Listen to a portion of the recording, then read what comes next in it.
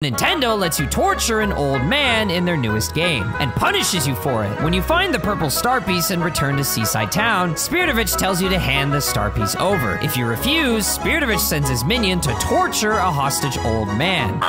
Dude, why don't we just slaughter them? They're right in our face. Why did we even let him go in there? Thankfully, it turns out to be just tickle torture, but if you reject Spiritovich's demands again, he sends 2 minions to torture the old man. If you're as heartless as me, you can reject yet again, and he'll send all 4 minions to tickle torture the old man, making him scream.